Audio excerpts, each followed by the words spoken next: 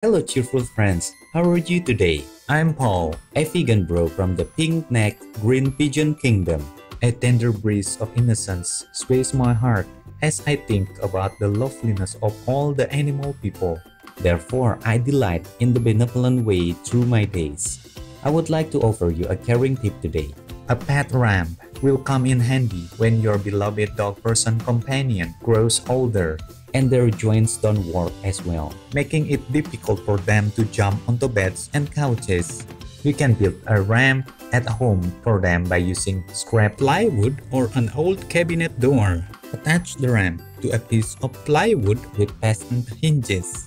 Then cover it with a piece of carpet remnant that is trimmed to size with a carpet cutter or utility knife. Secure the carpet on the ramp by using a staple gun. Your furry friends' fragile joints will feel much better with less pressure applied to them. Thank you for your attention and love you for being veg and going green to save the planet, thus save the world. Our programs offer many languages. Please visit suprememastertv.com/schedule and suprememastertv.com/NWN.